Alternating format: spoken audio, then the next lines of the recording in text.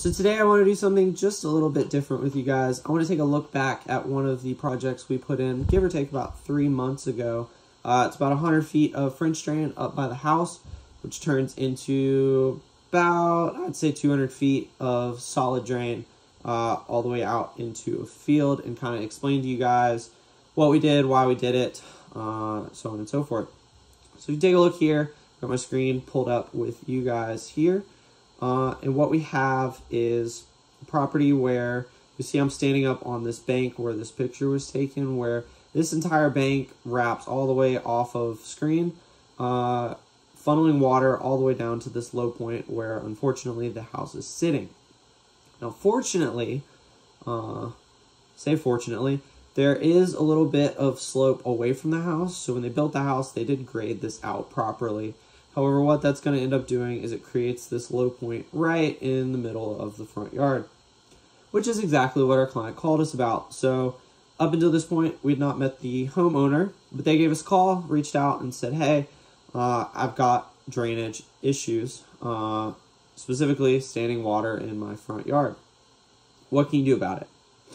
So what we ended up doing, and forgive me if my voice is going out, I had a cold last week, but do the best I can here. So what we ended up doing is, as you can tell, so we've got a downsloping bank here. It's pushing water down. This bank keeps coming. A little bit here. Now, fortunately speaking, like I said, we do have a little bit of a negative slope away from the house. So a little bit of water is going to get pulled that way, keeping our foundation just dry enough. But it's ultimately settling right here in the middle. A little bit coming off that back bank is going to separate here and break off of the back, as this does slope away from the house on all sides. But most of it's just kind of settling down here in the front yard. So what we ended up doing, we took our excavator. I am going to drop in a video. We just put this video up on Instagram, so I'm going to drop that in here. That's kind of what sparked this whole idea for the video. Where we dug this entire trench.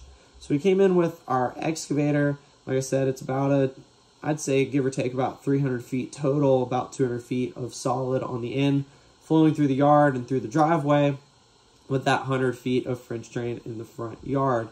See that whole trench dug there? So what we did with that excavator is we came in back to this photo and cut a trench running right through that low point.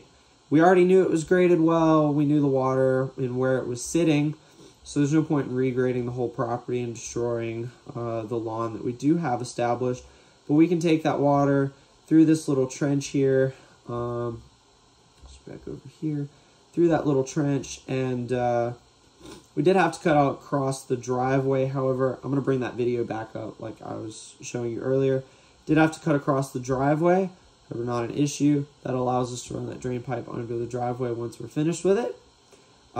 Turning into solid pipe once we get across the driveway. Let me see if I can switch down. There we go.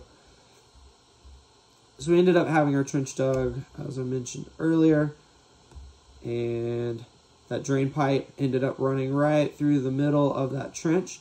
It's French drain, so that water settles into the bottom of the trench, into this perforated pipe. Now somewhere about here, this is ultimately our low point of the French drain system. So what we did, we put a drain basin in here. So if there was any surface water that wasn't making it into the French drain or was coming from the driveway, that was going to collect water as well. And ultimately allows us to transition from our French drain here into a solid drain. And that solid drain flows under the driveway and into this trench system.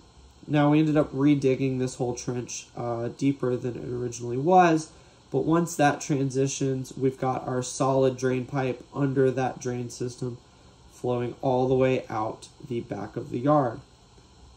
So at the end of the day, that collects all of the water from this bank that the photo was taken on, as well as what's coming off the street and the bank inside the client's property as well, allowing that water to drain to the bottom of the drain, which is underground, and exit freely. So you don't end up noticing that you have a saturated yard in the first place, and that water moves much faster than it originally did just settling into the soil. So I hope that explanation helps you guys understand how a French drain works and why we pick the spaces that we do to use them. If you have any questions, be sure to go to our website, shoot us an email. We'd be happy to help you if a French drain is suitable for your property and your needs. So with that, I'm going to leave you guys to it, and we'll see you in the next one.